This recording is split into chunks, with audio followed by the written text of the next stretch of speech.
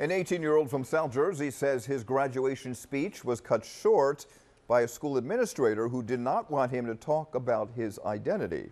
Alicia Varelli is here now with his story tonight. Alicia. You know, Rick, it's the viral video of that Voorhees valedictorian that's gone viral, not in the way that Bryce Dershem would have wished, but in a way that he's now using to educate and enlighten.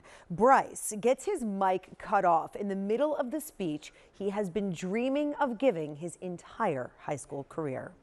After I came out as queer freshman year, I felt so alone.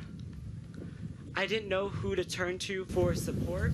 And I was so shocked and just so full of raw emotion. And then he came up onto the stage and he took the speech that I'd worked so hard on and he crumpled it in front of the audience of 2,000 people, in front of my class of 500.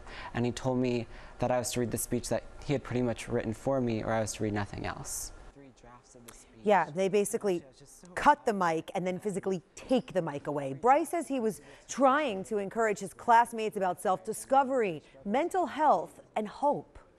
I wanted to give the speech that I wish I had heard in my darkest moments. There was just so much passion going through my veins because I thought, you know, this is exactly what I stand for, and this is the exact kind of stigma and identity removal and erasure that I'm trying to fight against. The school district is now finding a government agency to conduct an independent review of this, adding that no student speaker was asked to remove their identity from the speech. This video really hard to watch. The mic cut, pulled, but you know what? Bryce will not be silenced. He's speaking out. Yeah, good for him. Thank you, Alicia.